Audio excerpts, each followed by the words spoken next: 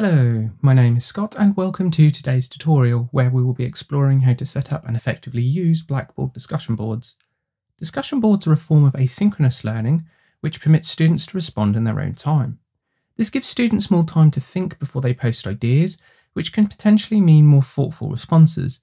Discussion boards can help permit the online exchange of ideas between students, but also between lecturers and students as well. They form another way to interact and engage with students in an online environment, and will be important in the current circumstances to help foster a community for students. And whether discussion boards are set up, moderated and used correctly, they can permit robust discussions. Let's now move over to the Blackboard environment to see the functionality of discussion boards and how we can use it in practice. To begin, we will need to access the discussion boards. To do this, once in the module, move to the Remote Teaching tab and select the Online Discussion Forum option. This will then open up the pre-created Blackboard discussion forum. What we can see is we already have an example thread here. So let's take a look at this. Once we open the thread, what will happen is the content of that thread will expand so we can see it. If we wish to reply, we could click the reply button. But for now, let's move back to the main board section to see how we can create a post from the beginning. To create a new thread, we need to click the Create Thread option. This will then bring up a box where we can type the subject or the title of the thread. So for this example, I'm going to use the title Test Topic. Then we can type in the message box where we want the contents of this thread to be. Here, I'm just going to type in what text would go here. From here, we can then choose whether to add or attach anything to the files. And as we're not going to for this demo, we will just click Submit. Then if I now click through the actual test topic thread, you'll see we can see the thread. To reply to this thread, we just click reply.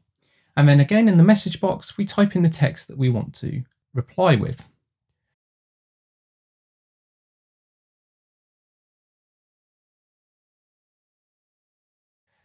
Once we have done this, we just click submit. And what we'll see is the reply now comes underneath the original thread. If you want, we can click the edit button and go into that reply if the setting is set up and edit the response.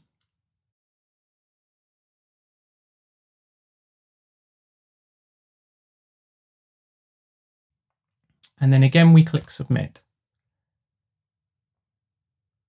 If we wish to delete the reply and the options available, we can click delete and that will remove that reply.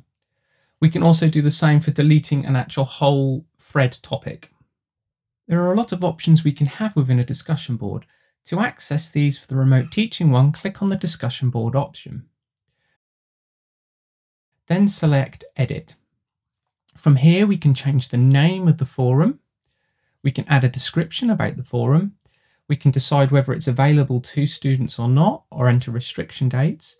And we can then change various other settings under the forum setting heading.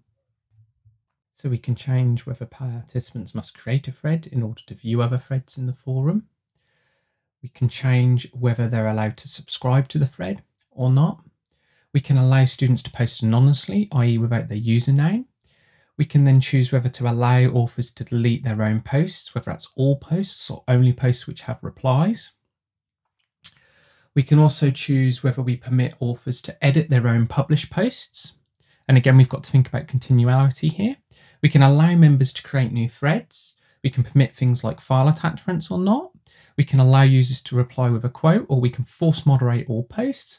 And also we can allow members to rate posts, so whether they think a post is good or not.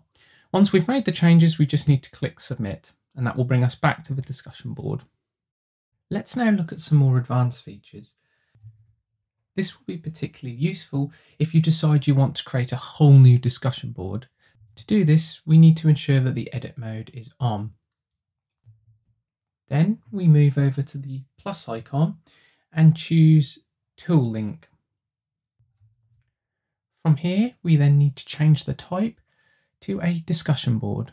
For this example, I'm just going to name it Discussion Board. Then we click Submit, although we should also make this available to users. Then from here, if we click on the discussion board icon that pops up, we can then select to create a new forum. We need to give this forum a name. So for this example, I'm just going to call it New Discussion Board. Then we can give a description for this. We can set its availability.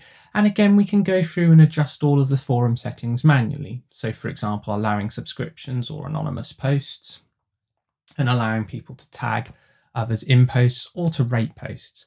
Once we've done this, we click submit, and we'll find that that new forum has been created.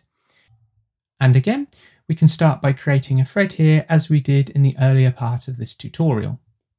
So how can we create effective discussion boards? Well, there are multiple ways to do this, but 4 top tips would be: first, to clearly set out expectations on students for participating in the online discussion boards. This would include information on how regularly students should engage with the boards, the expected behaviour and language. So for example, using professional language, avoiding the use of emoticons, text language or slang. When setting out the etiquette requirements, it is also worth considering the following areas to offer guidance on.